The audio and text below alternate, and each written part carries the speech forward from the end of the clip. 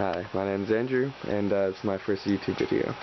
Just want to show you what I built here. This is Lord Kelvin's 1867 or 1887 inducer machine, as he called it. What it is, I'm using water as a medium from this 1 gallon container. 2 valves here, which are controlling the flow of water. Coming down, I have a nice little nozzle I got off a air pump over here, and another nozzle over here. So I have controlled amount of water, which is roughly 50 milliliters every 35 seconds. But that's really just a rough estimate. There's no really, overall pressure that's constant throughout this whole thing. It's just a simple way to show what's going on. So right before the water passes through these copper tubes, I got one here and one over here.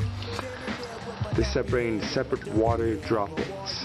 And because water is a dipole molecule, basically, it has magnetic properties, north and south, positive, negative.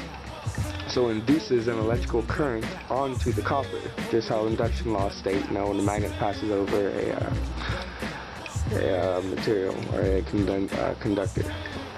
So here you have your tube, your pipe, electrical pipe that is wrapped around with a lot of insulator. Comes all the way over here, here, there. And they meet up here in the middle. And I'm gonna see if I can get a charge.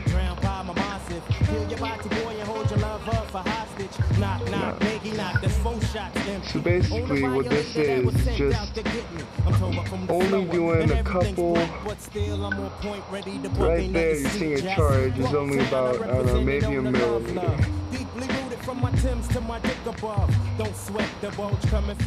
Right at the millimeter. Before I was getting about 4 millimeters away. What's going on though is a lot of water is leaking out basically right now, and I'm not able to get the full discharge.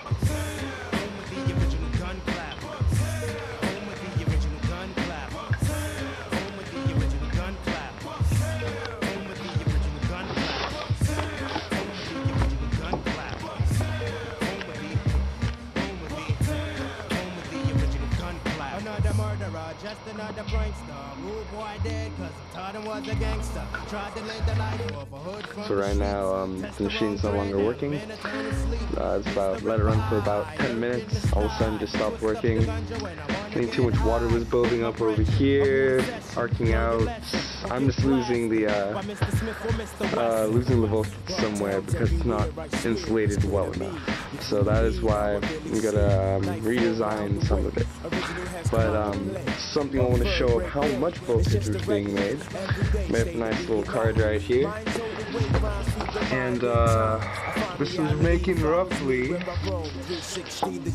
depending on which scale you're using, I don't know if you want to do for every 1 millimeter it takes 1,000 volts or 3,000 volts. So I don't know which one's more credible right now. So I'm just going to go a rough estimate right here.